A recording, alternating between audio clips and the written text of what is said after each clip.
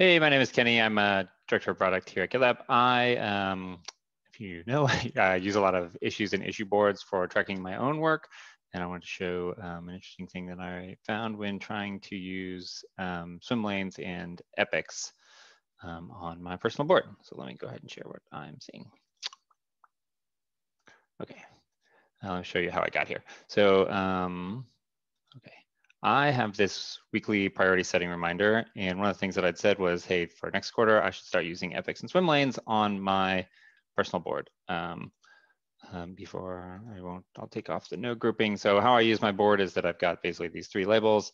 I use ready as my hey, there's a time frame for this, but it's not today, in case these are today or out of date. So shame on me, but doing is things that I'm actively doing, like working on today. And then in review are things that I'm waiting for others that the work is complete. Then I have all these opens, and what I typically try to do is say oh, if I've got something to do and it's in February 16th, then I move that to my ready column, and February 12th, I move that to here. But another thing that I try to do is be a good steward of my own time. And so I have these set of quarterly priorities. And I was thinking, hey, it would be kind of cool if I could have epics for each one of these and then see a swim lane of what are the actual activities I'm doing on a weekly basis and issues relative to these different themes. I thought I would try this out by first creating a group level epic. This is on the gitlab.com. This was just for my weekly reminders. So in this case, I have some weekly customer contact reminders, opportunity reviews, priority setting that are auto-generated for me every week. And I thought, oh, if I put them into this epic, then I will be able to have a swim lane of those on my board.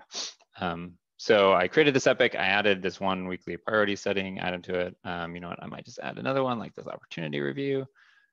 Where is that? I thought I would get a little sidebar thing for this. No, okay. Let's do this here. I'll add this to my weekly reminders epic.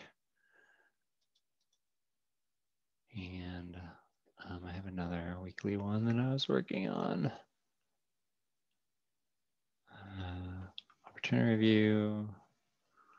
I guess those are the only open ones I have at the moment. Okay, so I thought, oh, well, if I just use this group by epic, this will work. So I went to that, takes some time to load. But one of the things that's kind of disappointing is that it does load epics for closed items, which I'm kind of like, oh, that's not super useful. And it makes it hard for me to use this feature because I have tons of closed items that might have had epics, and I don't really want to, I mean, I don't have a ton, I guess I only have 5. But I don't want to have to go back through and remove the epic from those. It would seem to make sense that you would not want to show the epics where the only items left were closed items. So anyway, a weird kind of nuance that I think is going to prohibit me from using this very effectively if I always end up having any closed epics here. So thought I would share that with the team, and that's it. Stop share and stop recording.